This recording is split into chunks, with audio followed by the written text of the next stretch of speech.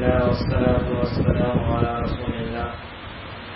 اللهم صل على سيدنا محمد وعلى آل سيدنا محمد كما صليت على إبراهيم وعلى آل إبراهيم إنك حميد مجيد.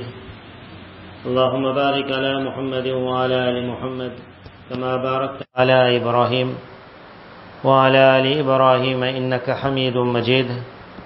اللهم ألهمنا مراشد أمورنا وأعذنا من شرور أنفسنا. The ruku that was recited is from the surah which is known as Surah An-Nisa, the surah of women.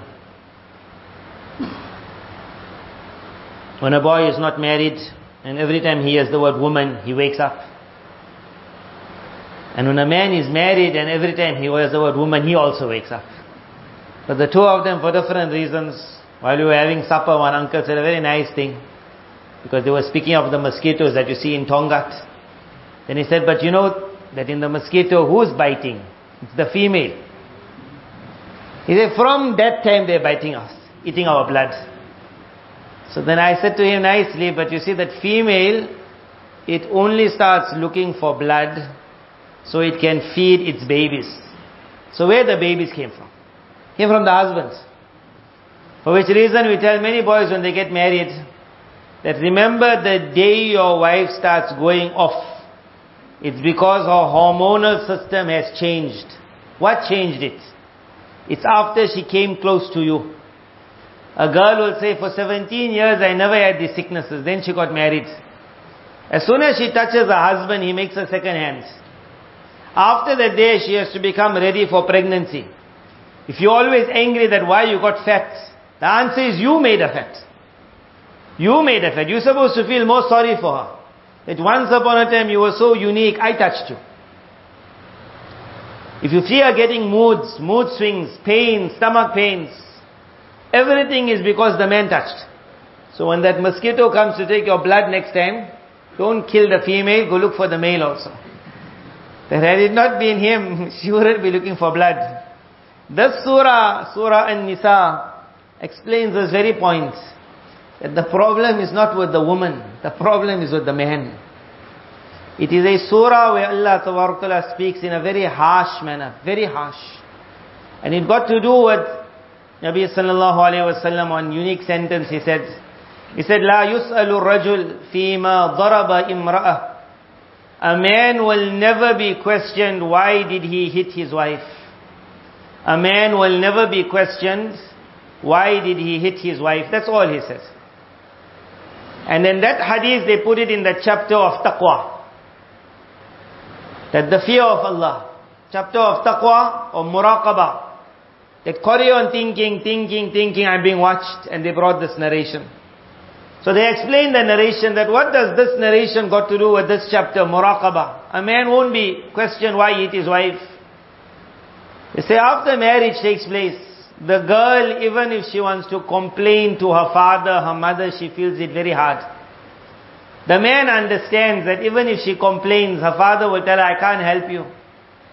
So she just keeps quiet. And after he notices she got no place to scream, he gives her another shot. So Allah's Nabi Sallallahu Alaihi Wasallam said it, La yus'alu rajul. A man will never be questioned why did he hit his wife. But it ended a little bit after that. So the man must understand that if no one questions him here, someone's going to question him there. The places of zulm is normally when the other party is weak.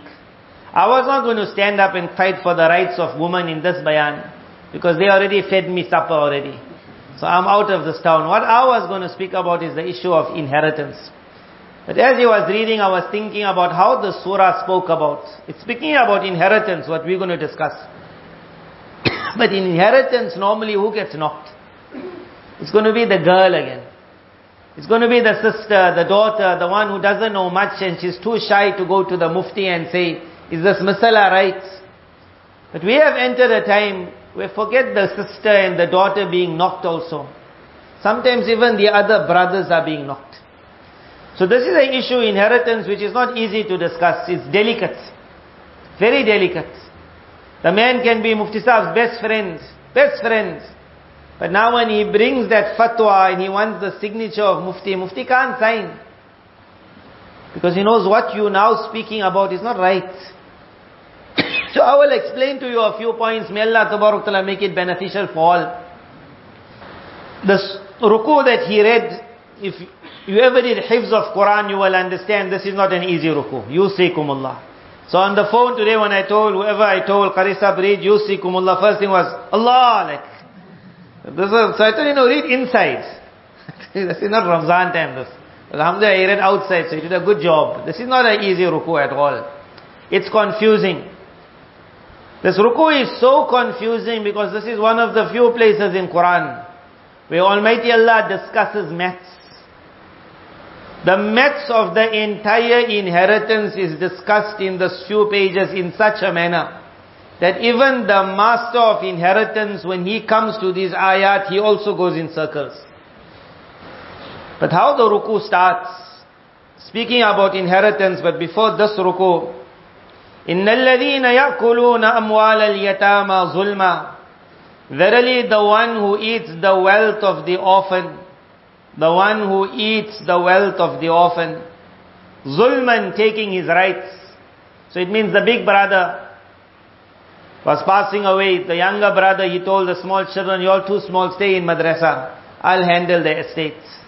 That is called now zulm. They got no one to cry to. He's the boss and he got the signature. And now he starts enjoying.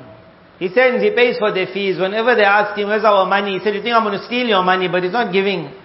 إِنَّمَا يَأْكُلُونَ فِي بُطُونِهِمْ نَارًا. Almighty Allah says, he must know what is he putting in the stomach.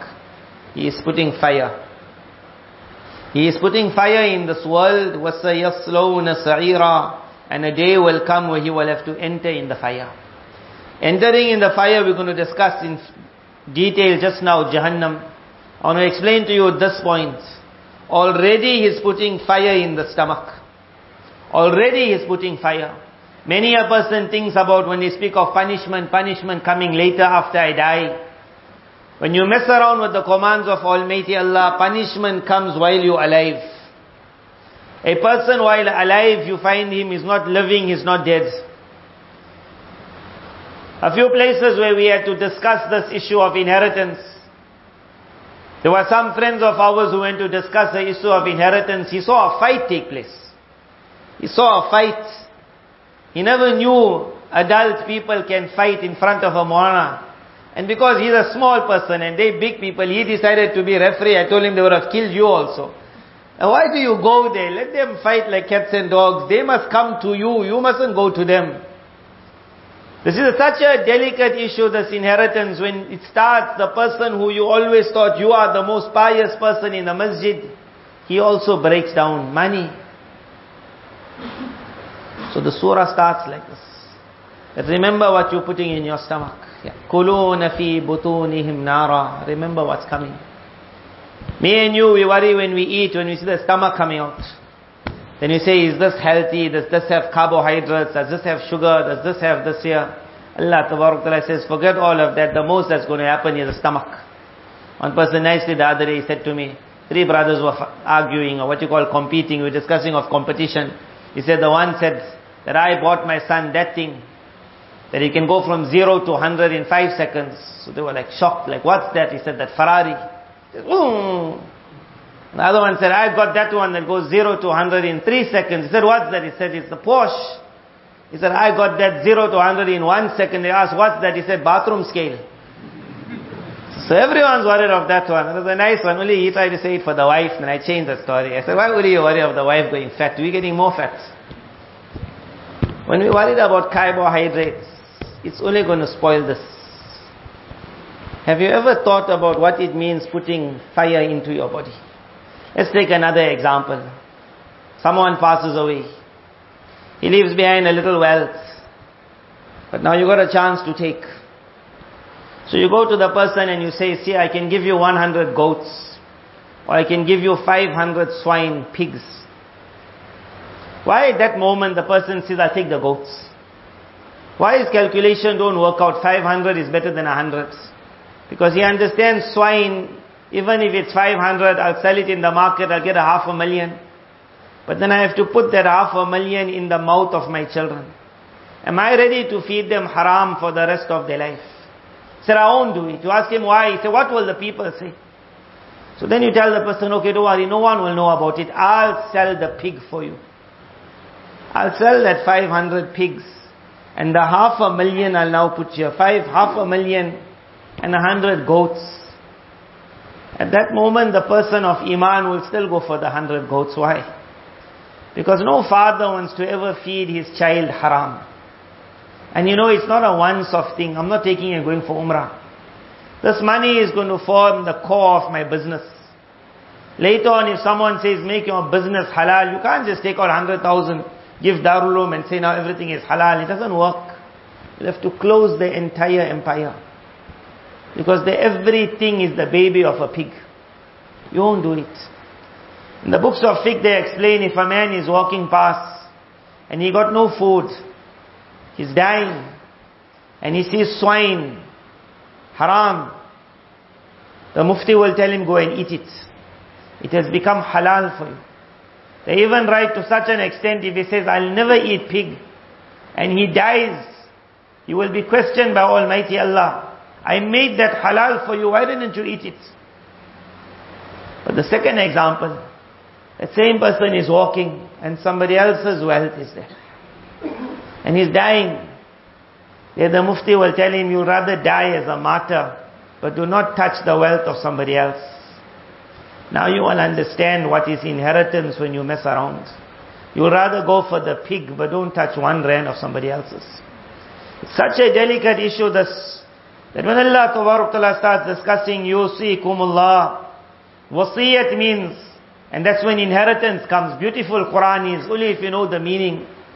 Wasiyat is when the father is passing away. That's wasiyat. They say, it seems you're going now. Daddy, give us your final parting advice. Almighty Allah says, your father's advice, listen to my wasiyat to you. Yusikumullah, that's why it's known as Yusikumullah. That you ask for his parting advice, normally the father will say, look after your mother. Look after your daughters. Almighty Allah says, listen to my wasiyat to you. Yusikumullah.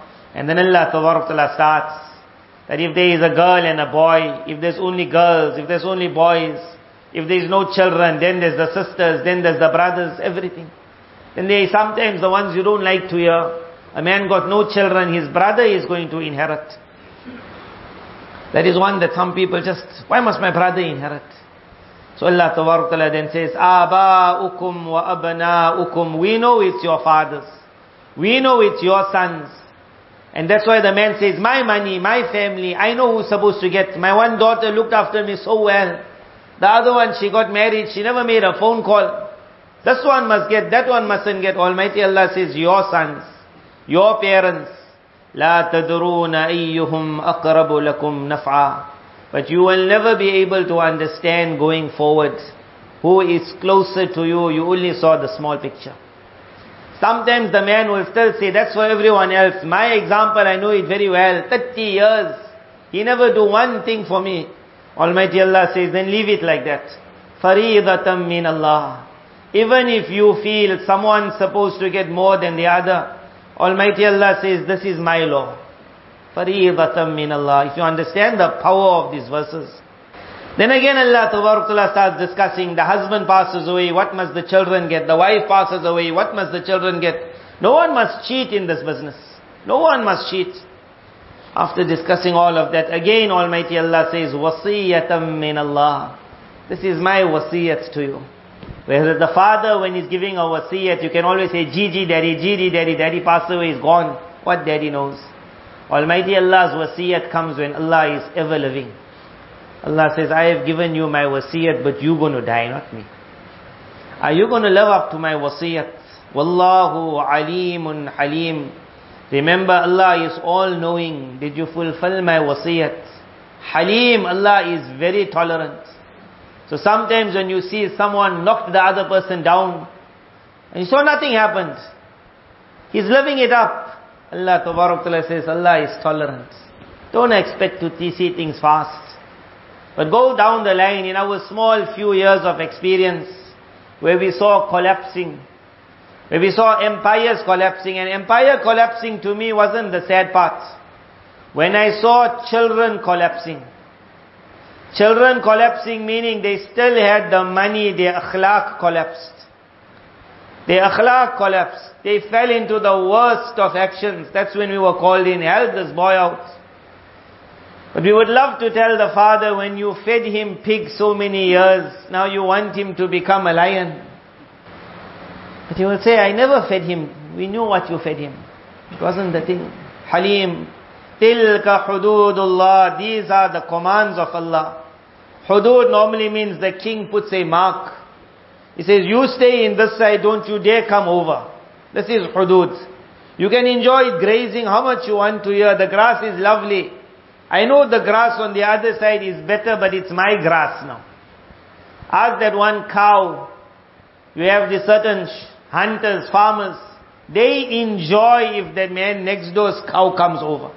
They just wait for it. They just sit and poof, got it. They wait. The grass is greener on my side, but it pains on my side. This is the meaning of tilka hududullah. You will always find the little extra which is not allowed to look so nice. Umar radiallahu anhu was given a hadiyah. He said, I do not want it. Nabi sallallahu alayhi wasallam said, that which comes to you, and you are not like looking, waiting, like, where is it, where is it? He says, grab that. That has come with barakah, that has come with blessings.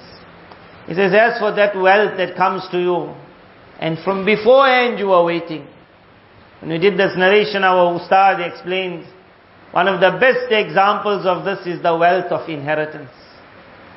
Just when the one person gets sick, everyone starts working out. I wonder how much is leaving. Yeah, everyone's eyes like. That is why when you see this wealth coming, it comes with its fights, it comes with its disasters.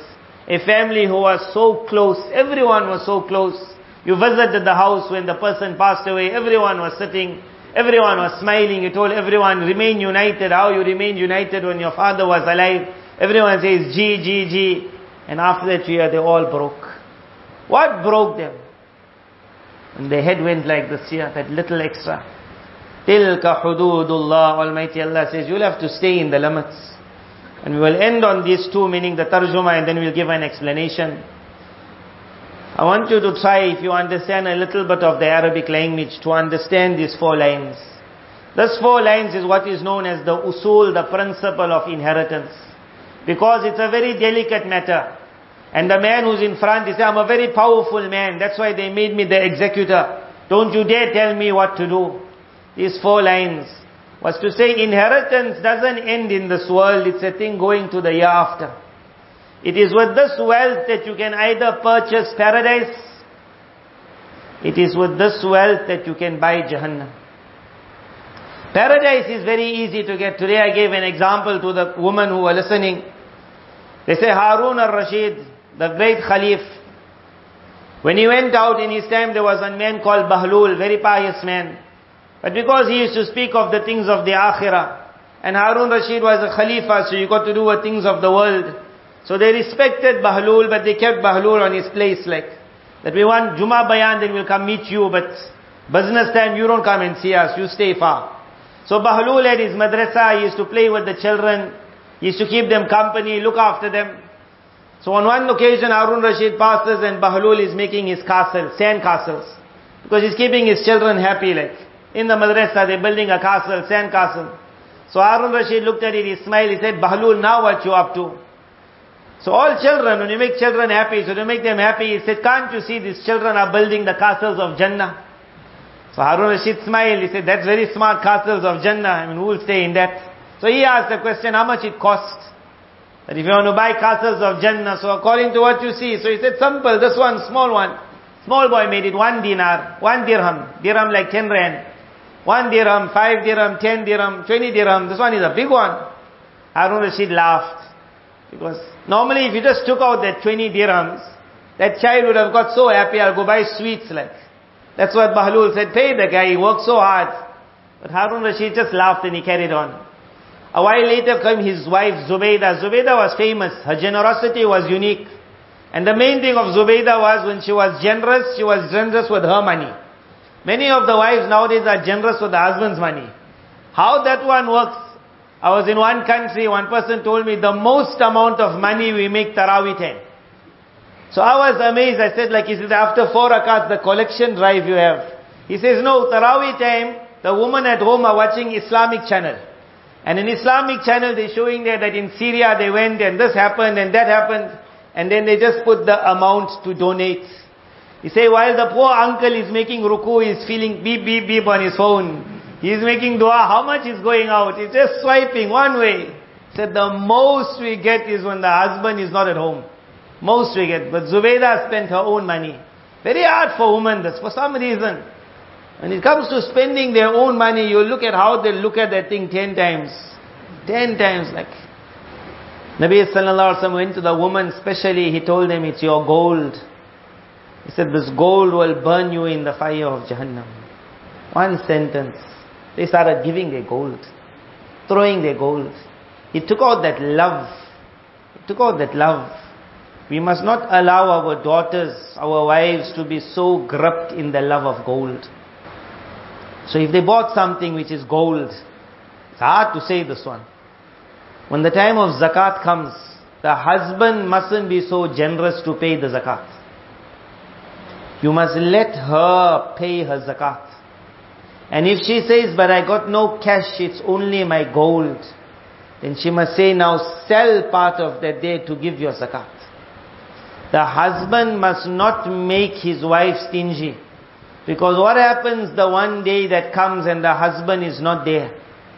And she'll sit with that gold, but she'll not be able to let it go. That woman might even go and say, I'm zakatable, I need zakat. And you ask her, you got gold, I got Lord gold.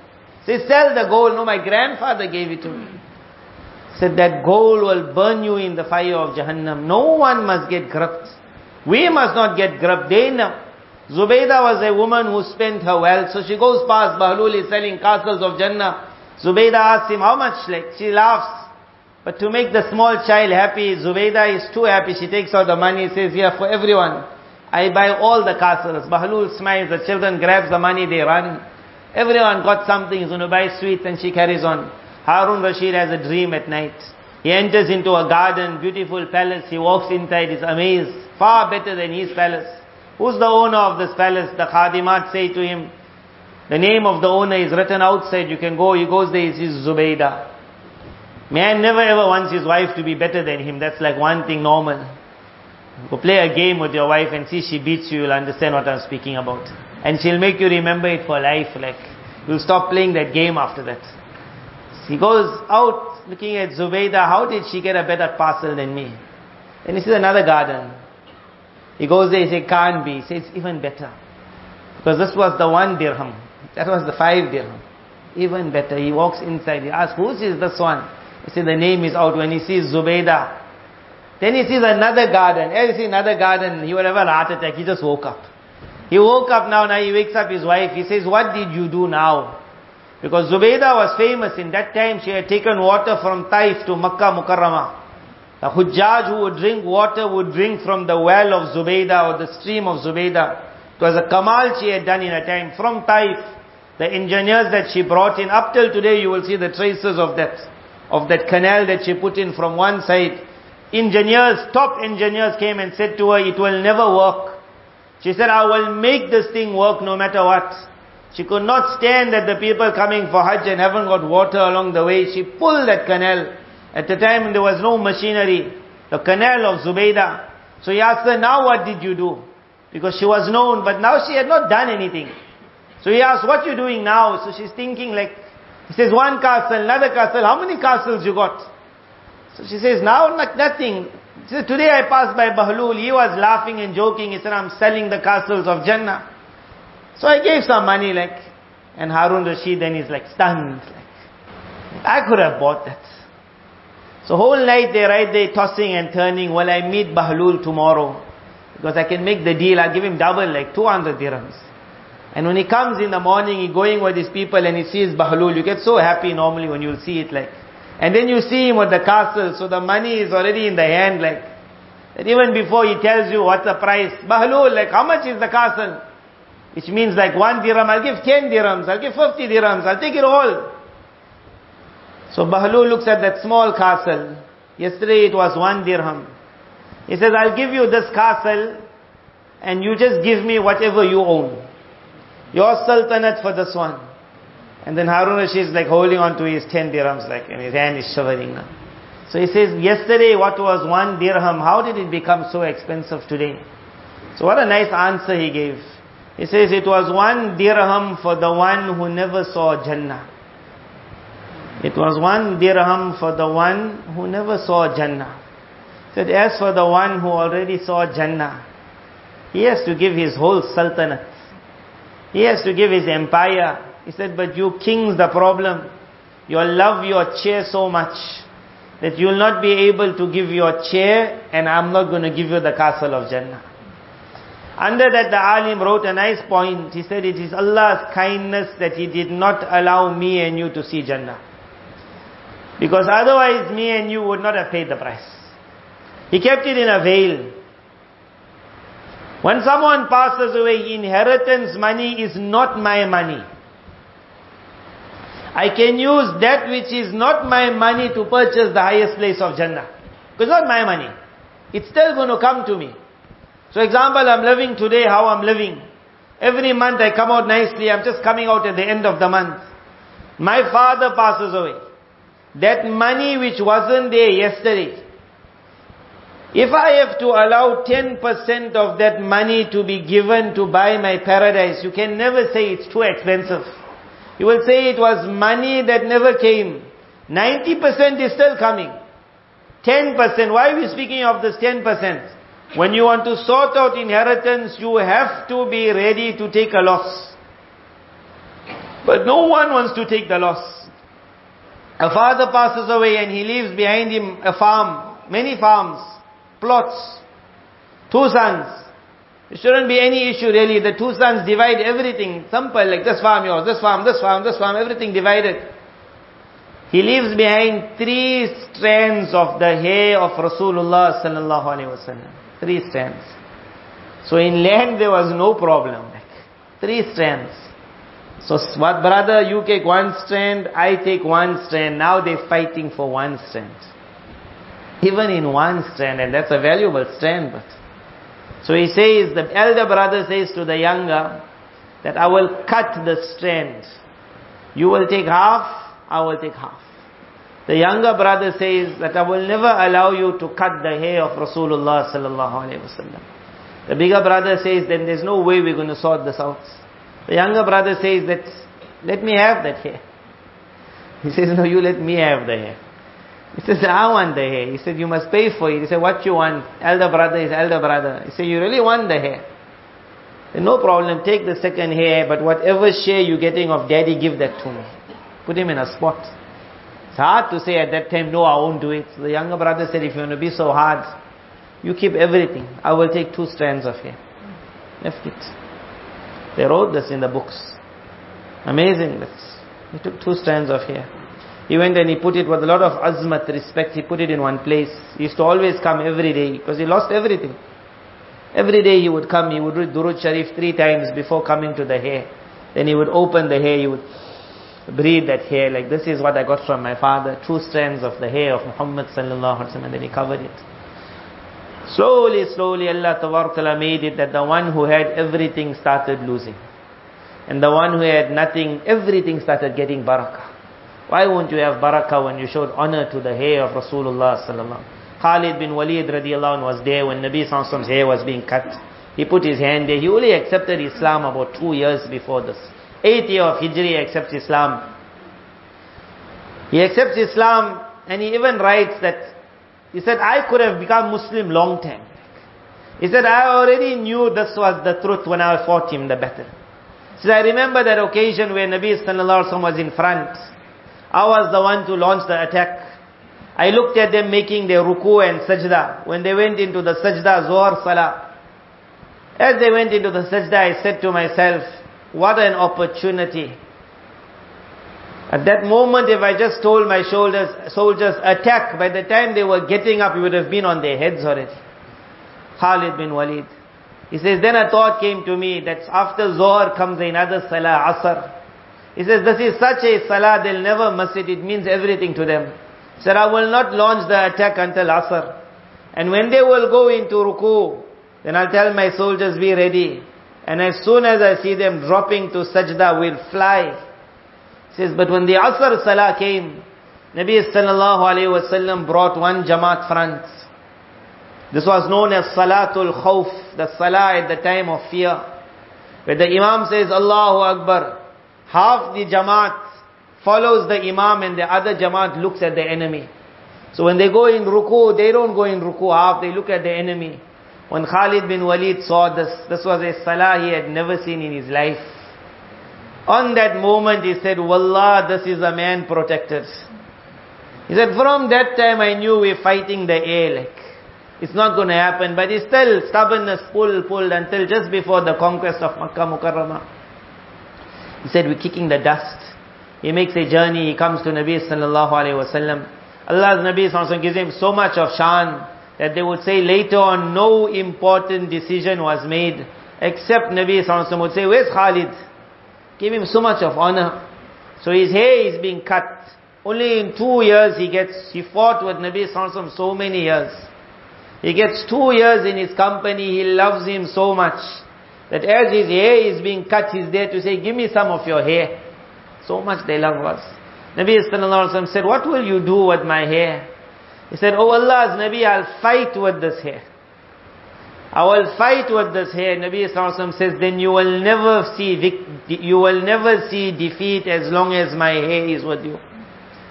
Khalid bin Walid made a special topi for this hair. He put the hair in that topi. And then he would wear this topi and then an imama on top of it. Every time when he fought with this hair, he went through the Romans, he went through the Persians. He was unbreakable.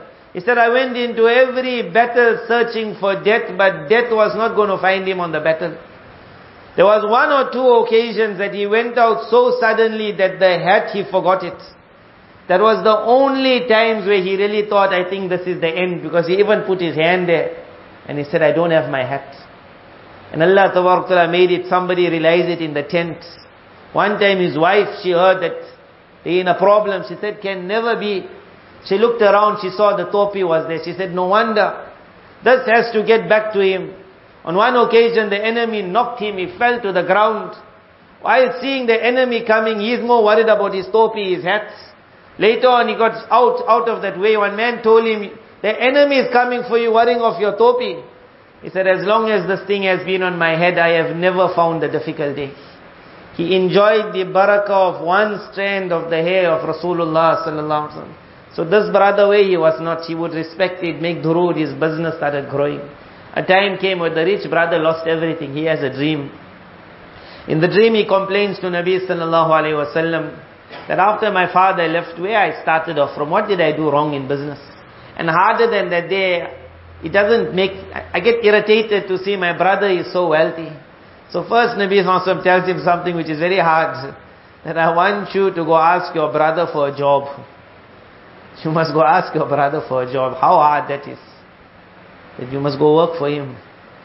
And then he says to him, because what do you expect the condition of 2 people? One who showed respect to my hair, and the other who was not bothered of my hair. He said, what do you expect? That's what's going to happen. So me and you, if inheritance comes, then if that issue comes and we got 2 hair, then we all think, hey, I'll make that decision, I'll take the 2 hair. Just as how honorable the 2 hairs are of Rasulullah sallallahu alaihi wasallam is the Shariat of Muhammad sallallahu alaihi wasallam. When the time of inheritance comes, there's always one person who says that Shariat is preventing us making a good deal. Can't you allow me to cut Shariat? Just cut it. Then you'll get your share, I'll get my share, no one will take a loss. There has to be one brother who says, I cannot allow Shariat to be cut. I can't. Sometimes even if one says, you want to keep it all, but my Shariat, I'm not going to take haram. There must be someone. Mubarak to that person who the father puts in charge of the estate, and he can be the one who says, how he honored the hair of Muhammad sallallahu alaihi wasallam, I'll honor the Sharia. You have to be ready to take a loss, but if you take this loss, you're buying Jannah. وَمَن يُطِعِ اللَّهَ وَرَسُولَهُ. The 4 ayat, 4 lines. Whoever will obey Allah and the Messenger of Allah sallallahu alaihi wasallam, meaning in the issues of inheritance, يُدْخِلْهُ جَنَّاتٍ تَجْرِي مِن تَحْتِهَا الْأَنْهَارُ. Allah will enter them into many gardens. You're only going to lose one garden, part of a garden, a share of a garden. He will enter him into gardens under which rivers will be flowing. He will remain in it forever and ever and ever. وَذَلِكَ الْفَوْزُ الْعَظِيمُ. You said, I must 1,000,000, I must 500,000. Almighty Allah says, compared to that, what you asking about? And some people's nature is such, you tell them, I'll give you Jannah, they think, Jannah will come on its time. So for that person, Allah Tabarak Ta'ala says, if you're not so thrilled with Jannah, then remember Jahannam is also there. Do you really want to purchase Jahannam? Whereas how much money can you get in this world? The food that can go in the stomach is only a certain amount. Then it's food for everybody else.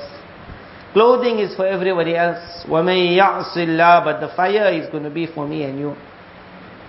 Who will disobey Allah and the Messenger of Allah sallallahu alaihi wasallam, وَيَتَعَدَّ حُدُودًا. And who will jump over that barrier. That wealth which was just on the other side, I wanted that. It wasn't his. يُدْخِلْهُ نَارًا خَالِدًا فِيهَا. Allah will enter him into a fire. خَالِدًا, in which he will stay forever and ever and ever. This is the spot. Very dangerous. It is the principle of the ulama that if a person dies with iman, he will never stay in Jahannam forever and ever and ever. But it's very hard to explain this verse. That the principle is made in the light of Quran. And Quran is saying, I will keep him in the fire forever and ever and ever. Ulama have explained this issue in different ways. And everyone is as scary as the other. Some of them have mentioned if a person messes around with inheritance, there is a fear that he will die in kufr. And he will remain in the fire forever and ever and ever. Because that money that he will continue eating will just rot the entire body. It will make his nature more and more and more dirty and filthy. A time will come where even what he never thought, he will start becoming upset with Almighty Allah. Because he's only eating. When you eat dirt, your inside starts rotting. Later on, when you're going to die, that rot comes out. It's like gangrene. You never knew what was happening in the leg. You were just feeling the pain. But the day they cut, you just see green coming out. Green coming out. They say inside was rotten. Some have mentioned this. Others have mentioned that even if he dies with iman, he will be kept in a fire for so long, that when he has to be asked, how long are you here? He will say, forever and ever and ever. You will see everybody else coming out of the fire. Some have mentioned that this is the punishment that Allah has written. That you are actually deserving to be in the fire forever. Like where the judge says, just throw away the key also. I don't want you coming out. He says a day will come where even that man, Allah's mercy will cover him. But just that, I don't want you coming out. Whichever of the 3 meanings you take, it is very, very hard meanings. Ulama have mentioned they have not seen a punishment where the word is written there forever and ever and ever in Quran except on 2. A Muslim who kills another Muslim intentionally, and one who takes the inheritance of somebody else. It's not worth it. So that is the principle. Then there is furu'at, where people will call us and tell us, help us in this issue. So there's a few points I will mention. One is, if ever you're going to be passing away soon, and everyone one day has to pass away, you will always think about who must you make your executor. This is that point which is so easy for the man who got no money. The man who got no money is not bothered. He said, when I pass away, they won't fight for my money. I got no money. Why they must fight? And they were those people. Before passing away, they gave their wife whatever they owned. But you must understand, your wife must be your wife. You do wrong to your wife, she'll kick you out of the house. So if you got the right wife, there were those who gave their wife everything. And then they said, now I'll borrow clothing from you. But I rather tell you, don't try it in South Africa. You don't get those women around here. So let's leave that one out. Let's try another one. You have to make someone your executor. Who are you going to make? Normally the man will say, someone I trust. Who I trust? My son. Very good. Because he knows the business. The problem is the son is also an inheritor. So do you trust him so much, or does he trust himself so much? When the issue comes, then I will make sure everyone will get an exact amount. Because when money comes, even that which is pure becomes rotten. So do you put so much of trust in your son, which is actually saying, like you got a worker in the shop, we go to some shops, we tell the boss, he says, this worker you can trust him. Just that sentence, you can trust him. And we tell the person, you putting that worker in Jahannam. By you putting so much money in front of him, and you telling him, I give you my trust, he is going to take one day. By you putting every signature in the hand of one son, and later on he cheats, sometimes you will say the problem is the father. That how could he put so much of temptation in front of one? And how could that son say, Daddy, I trust myself, give it to me and I'll sort it out. Rather the son must say that Jahannam is very scary, I don't want this. So now everyone must say, I don't want to be executor. That's the best. I don't want to be the executor, because let somebody else handle it, whatever comes to me, I'll take it. Let me handle it. To make it work, I must put my own money in to make it work. So don't rush to be the executor. Nabi sallallahu alayhi wasallam appointed people to go and collect wealth. He appointed them, and when he would send them, he would say certain words, that when the person would come back as a money collector, what we call a tax collector, when he would come back, he would say, I brought all of this wealth, O Nabi of Allah, or O Abu Bakr, or O Umar. And now that I brought it, here's it, can I ask you one thing? After today, don't ever appoint me again. He says, because that amount of worry and concern I had, Allah's Nabi sallallahu alaihi wasallam would say to his Sahaba, I'm sending you to collect the zakat. Let me not meet you on the day of Qiyamah. And I see you walking in front of me, and there's one animal on your head. And that animal is making its loud sound. Everyone is looking, and that animal will say, this man was sent to collect zakat. When he went there, the farmer told him, like what we call the taxman comes. Taxman comes to the house, we tell him, before you see the books, you don't want samosas and tea. So he says, yeah, that's what I want really. As he's there, in the ending he just signs out. But in the Islamic world, there was never something like this.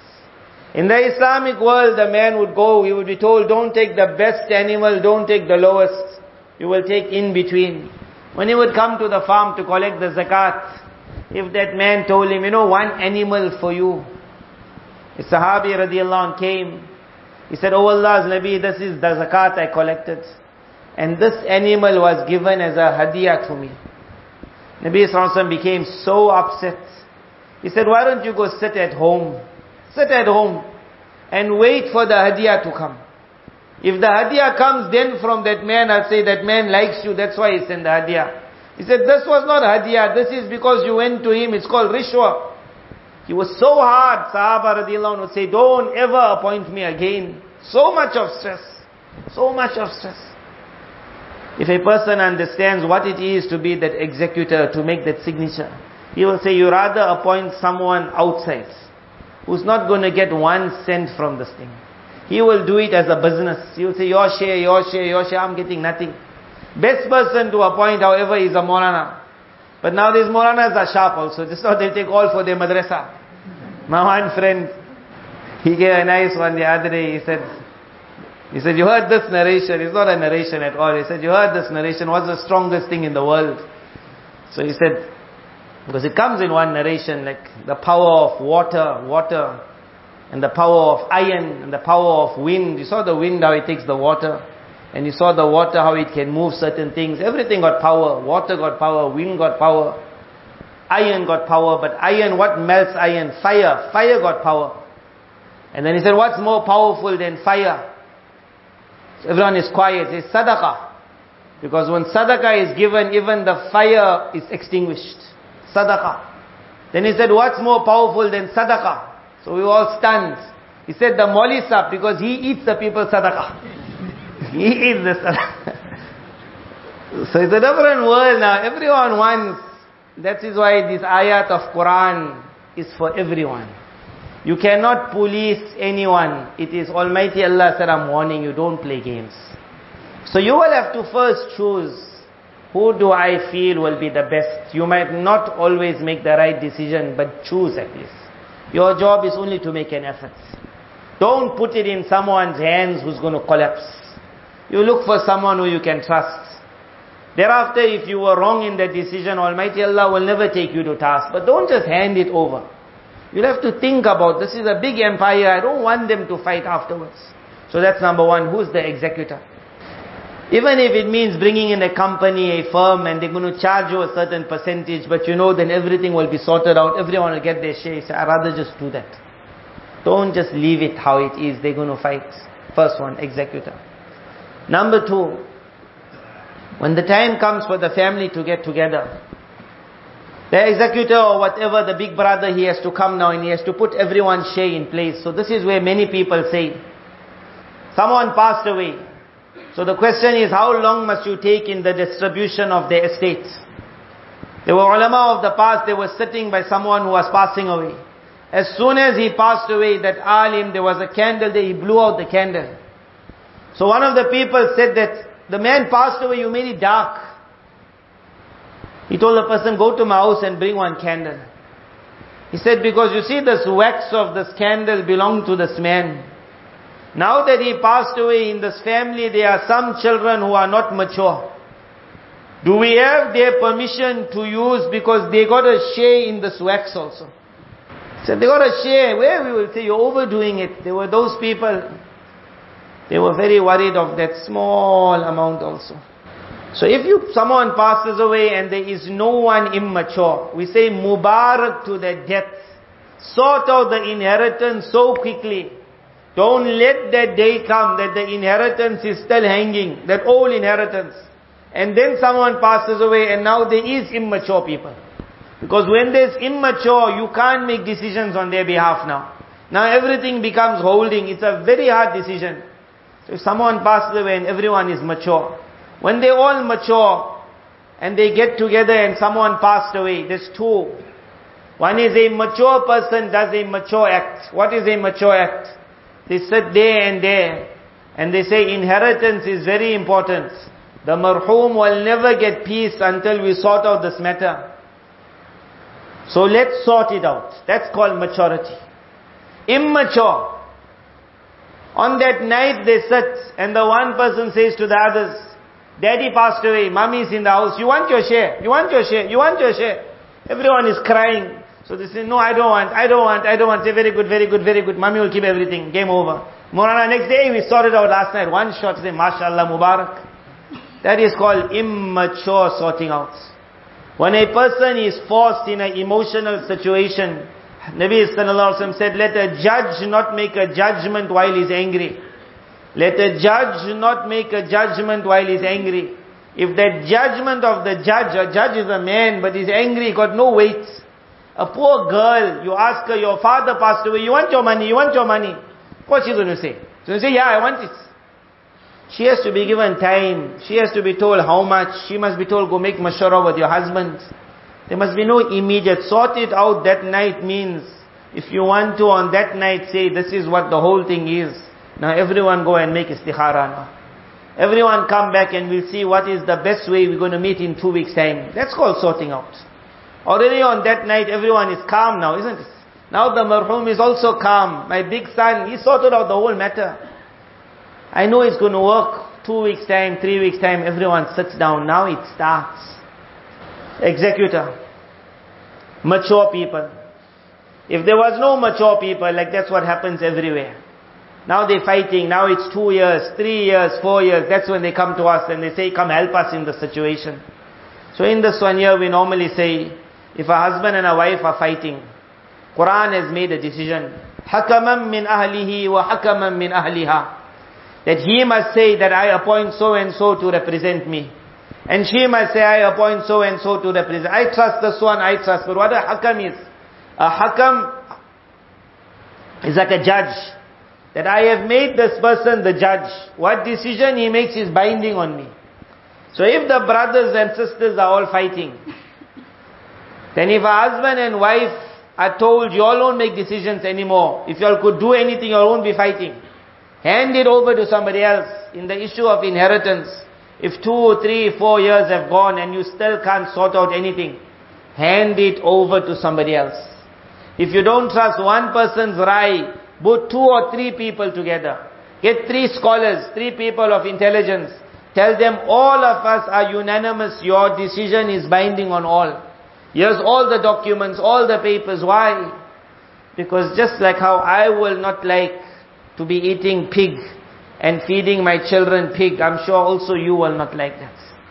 This morsel that goes in, it's either your Jannah or it's your Jahannam. You will spoil the character of your entire progeny. Hakamam min ahlihi. I'll give it over. Hand it to somebody else. You make the decision. When that decision will come, definitely it will come more than that one brother said, take everything away, give me the hair of Muhammad sallallahu alaihi wasallam. You will be saying that even if I have to take a loss, give me the shariat of Rasulullah sallallahu alaihi wasallam. But I'm not going to cut it. Mubarak to that man who can say, I honored the sharia. Allah will allow his business to start growing. You will only see barakat and goodness. It will just get bigger, bigger, bigger. Don't interfere with the wealth of Allah. That person will say, but that money I lost. Because when the hakam comes inside, then he says, you know what, like she must get, she must get, she must get. So remember, when someone passes away, the money doesn't come to the inheritors immediately. That person who passes away, the true waris, the true inheritor is Almighty Allah. The money goes back to Allah. And then Almighty Allah makes a decision, I want you of this money so much, you so much. I don't want anything. But it's my money. When a person gets angry and says, I'm losing, he's as though saying to Almighty Allah, you're stealing my money. That's what he's saying. Because Almighty Allah took it. And now Almighty Allah says, that one must get, that one must get. When that individual says, why must he get? Who is telling them? The father is dead. Father is dead. So these were a few principles of inheritance that I wanted to discuss. Because I have seen very, very good people, but they lose their entire akhirah at a time where it's not worth it. That money for the living, I never saw it giving any benefit at all. And the man passing away where he says, I'll make sure my brother doesn't inherit, that sentence never made sense to me. I told him, like, you can just change your sentence to say, I'll make sure I'll burn in the fire forever and ever. But because people have never understood this issue. I gave this lecture in one masjid. It made me so happy when one brother came to me. He said, I never knew inheritance was discussed in Quran. He said, I never knew it was discussed in Quran. The way he looked at me is like, I've been cheating my sisters for so long. Like, may Allah make it happen that he went and he sorted out the matter. But it made me so happy when he said, I never knew that Allah discussed this matter so well in Quran. May Allah Tabarak Ta'ala make it, we learn it, we teach it to our children, we teach it to everyone else. Wealth comes and wealth goes. Don't ever let your wealth be the cause of you purchasing Jahannam. You rather lose little bit here and there and get big things in the year after. And that little extra that you think you're getting, if it's not supposed to be for you, it's not going to take you anywhere. Wa akhiru da'wana anil hamdulillahi rabbil alameen.